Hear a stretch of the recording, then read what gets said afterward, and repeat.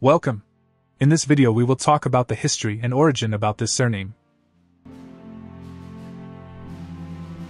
The surname Belard has a history dating as far back as the Anglo-Saxon tribes of Britain. It was a name for a person known for their lack of hair.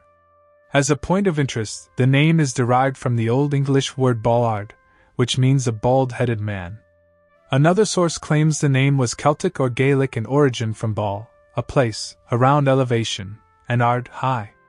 The Gaelic word Ballart signifies noisy, boasting. Ball also signifies a lord, and ard, high. Yet another source claims the name was an ancient baptismal name, Ballard. Belard from England was first found in various counties and shire of England. Various sources claim different first records of the family. The Ballards owned Sapinton manor from the time of Henry IV, until that of Philip and Mary. Early English rolls provide us a glimpse of the spelling variations used through medieval times. The Curia Regis Rolls of 1196 listed Peter Ballard as holding lands in Northumberland at that time, and later Adam Ballard holding lands in Cambridgeshire in 1210. Eluding to aforementioned bald-head nickname, we found Robert Balheved in the Feat of Fines for Essex in 1316 and later, Thomas Balhefd in Suffolk in 1402. This surname may have several different spelling variations, such as the following. Families began migrating abroad in enormous numbers because of the political and religious discontent in England.